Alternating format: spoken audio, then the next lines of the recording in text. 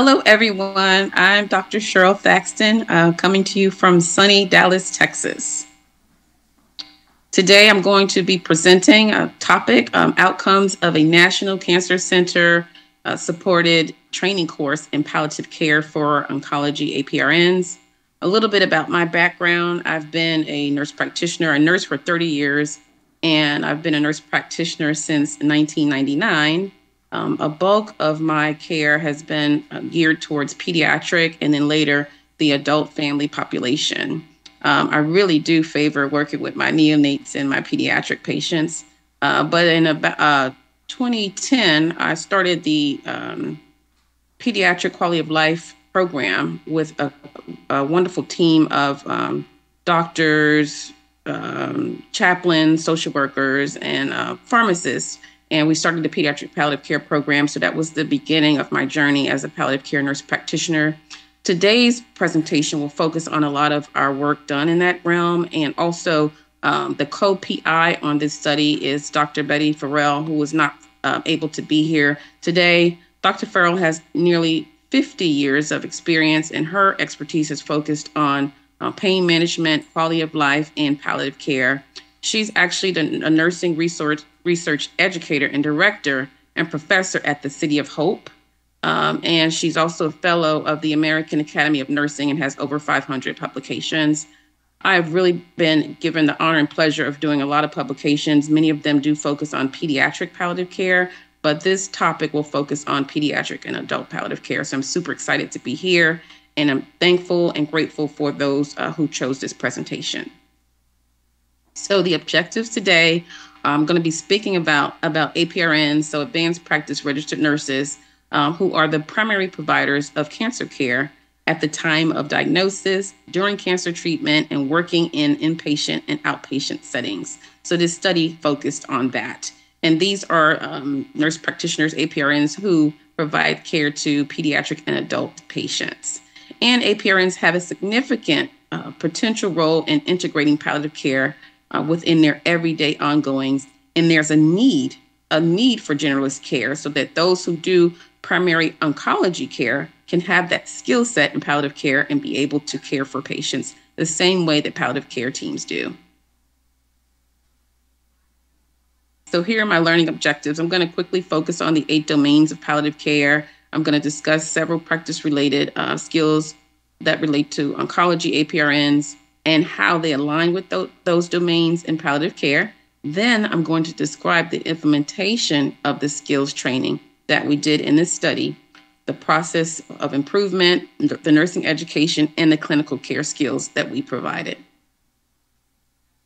So let's go back, talk about and provide some context about this interest in palliative care education. So ELNEC, which stands for the End of Life Nursing Education Consortium, is a group of innovative nursing leaders who back in 2000 decided to put together formalized palliative care training. And the first course started back in 2001. ELNEC is actually a collaboration between the City of Hope and the American Association of Colleges of Nurses, which I mentioned. One of the great things about the work we've done, and I believe I joined ELNEC in 2011, so I've been writing with them for a while. We actually publish together, we write together, we've written several course textbook chapters every year. We do a lot of great work together. We've educated over 45,000 nurses, chaplains, physicians, in person and online. And those ELNEC trainers have gone on to disseminate the training to over 1.4 million others in the medical and nursing community. So that's pretty exciting. ELNEC has been presented in every state across the US and DC. There's trainers in about 100 or so countries, and the language of ELNEC, the curriculum, is translated into 12 or so languages. I actually had the honor and privilege of bringing the pediatric palliative care ELNEC to Japan back in 2017 for the first time. So now Japan has a pretty stellar growth in pediatric palliative care. I was so fortunate to be part of that launch. So this study will report the outcomes of this NCI funded training grant, and the focus is from 2017 to 2022.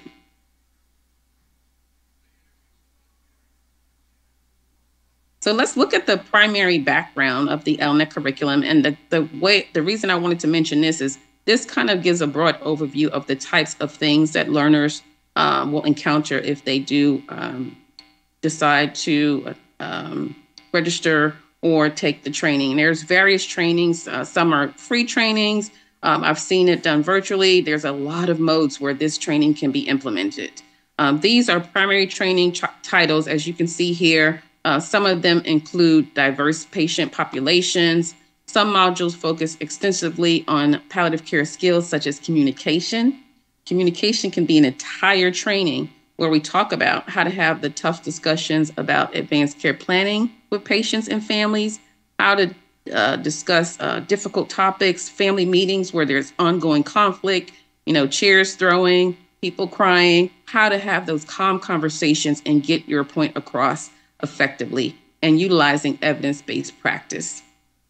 There's also a national, as I mentioned, pediatric and neonatal focused content within the training.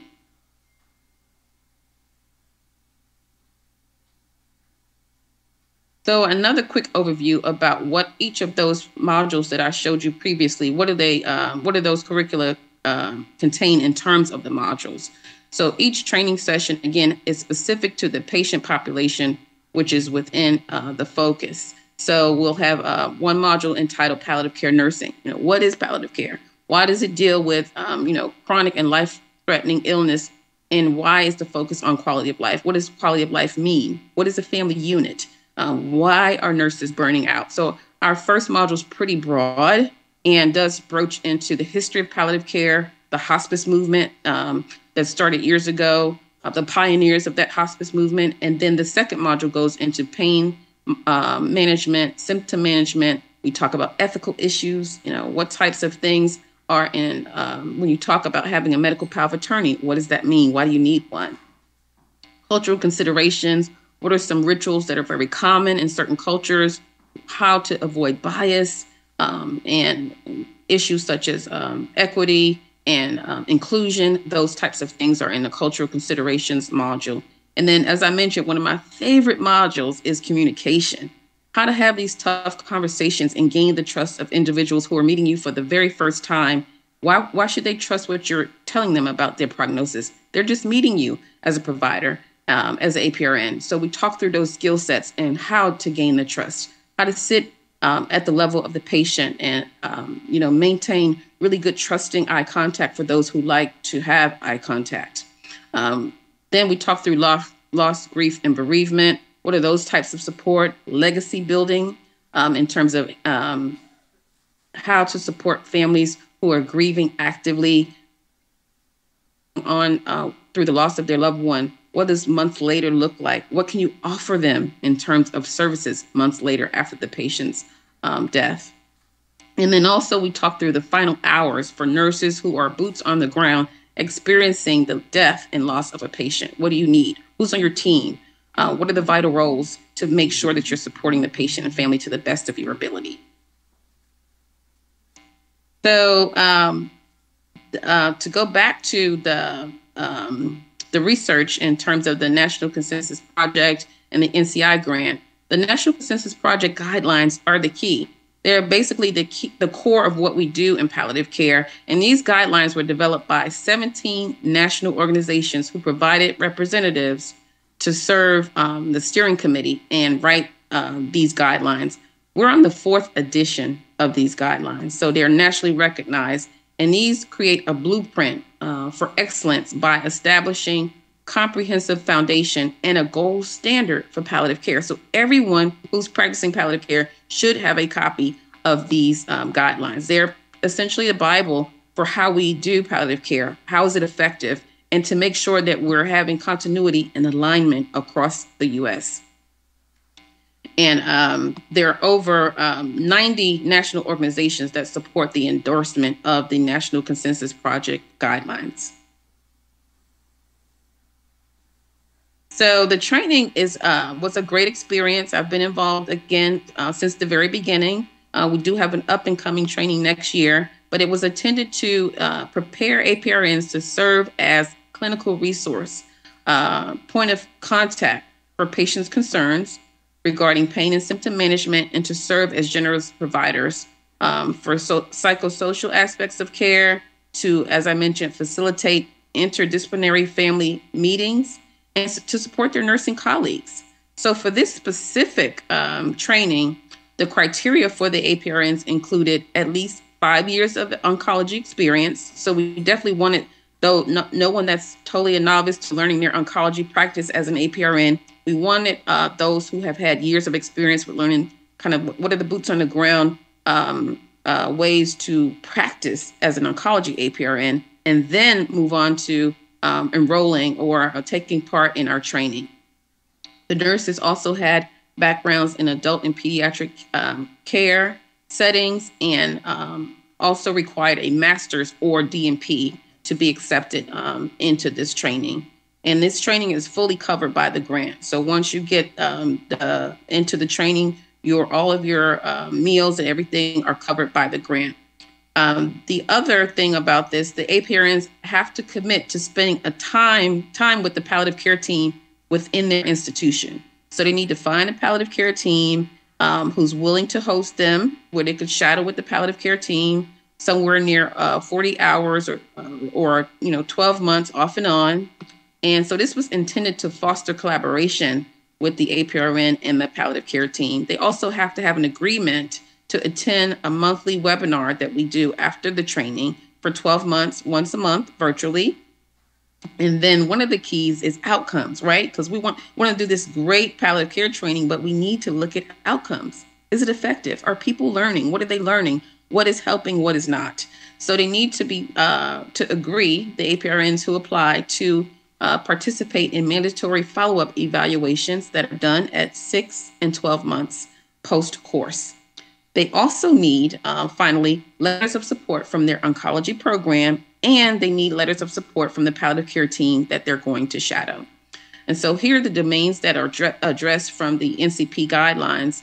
And pretty much, as you'll see in the next slide, our methodology involves us developing the training course and centering it around these domains. So I try to get a good, clear snapshot of kind of what the training looks like, the course agenda. And so as you can see depicted in this table 1 is there's this 3-day training. The course is centered, as I said, around the NCP domains. Each session includes diverse teaching strategies because, just sitting at a desk or having them sit around a circle, we need interaction. So we try to diversify the methods of teaching. So formal lecture, some informal discussion, some small groups. We do video clips and then analyze those. We have done case studies. So we diversify the adult learning strategies to engage the learner. The third day is devoted to the skills to enhance the skills that were done on days 1 and 2. So more interactive. And then the small group work with skills that apply symptom management. We work through problem solving with symptoms, case studies. We actually do role play and communication, where I might be the very tough family member that is asking all these tough questions, and then have the APRN work with a team to answer them, and we provide them that feedback. We also go over skills such as providing support to grieving families and then conducting a spiritual assessment. And so our monthly webinars are held after this wonderful, 3 days together to go back and try to reinforce some of what we do during our sessions. And the content is really designed not only to reinforce, but to also provide new content. So we do have some guest lecturers that show up once a month from all across the U.S. that are very familiar with palliative care principles. And then these monthly webinars allow for participants to facilitate networking. So to wrap it up, I'm going to talk about the results of this study. So far, within that 5-year period, we have worked with and trained about 430 APRNs, which is great, on over 46 states. And I believe I got the numbers recently. There's been nearly 40 of those APRNs that have been DNPs, which is wonderful. And our courses include 25% minority participants. And most of the participants are nurse practitioners, so somewhere near 85%. And so we definitely need, that's why I'm here, because I'm going to show a QR code at the end so you can be part of this initiative where you can actually sit through a training course for free. We need to diversify the participants as well. So, and then a number of our APRNs do have quite a few years of experience, but not specifically to palliative care. So here are our other results that we're super excited about as you look. So if you look at the columns here that depict the actual training, these are talk about the exact training modes that we use as we're going through the session. So we asked the course participants to rate the frequencies in which they participated in some common APRN palliative care practices after the course. So what did you take back home, and how did it help you, and how many times did you implement it that you felt it was useful? So this included participating in family meetings. Were they more likely? The studies show that yes. Informing a patient that their cancer treatment wasn't working, which is super hard to do. That actually was one of our highest rated outcomes in terms of what the APRNs were able to do.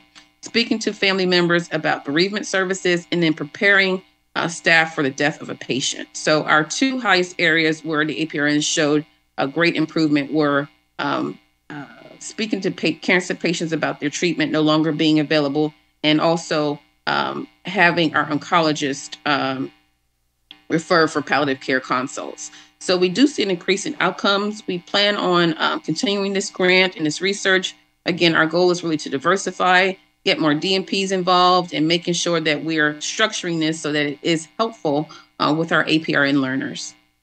So in conclusion, this NCI-supported training project addressed the important workforce issue of preparing oncology clinicians to integrate palliative care within their advanced practice roles. Evaluation data did demonstrate feasibility of such training, and the participation of the registrants really showed us that the outcomes were fruitful.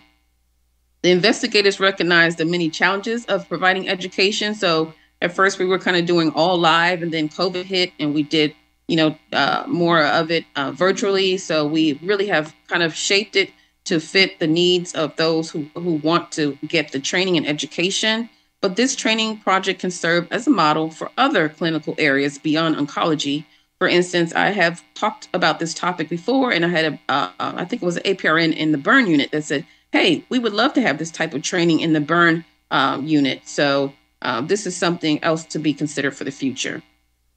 It did foster team collaboration and also touched upon the AAC and essentials, which is something that all DNPs should seek to align with. Here are my references, and I will take some questions. And if you scan this barcode, it will give you more information about registration for this free NCI grant training. Again, if you're an APRN in oncology, this is the way to go. Get some information and boots on the ground training about palliative care. Thank you for this time. And at this time, I will take some questions. So if you have any questions, please feel free to email me your questions. Again, my email is here. To stay on time today, they're gonna they want the questions to be emailed. I will happily answer your questions and provide any information that you need. Thank you.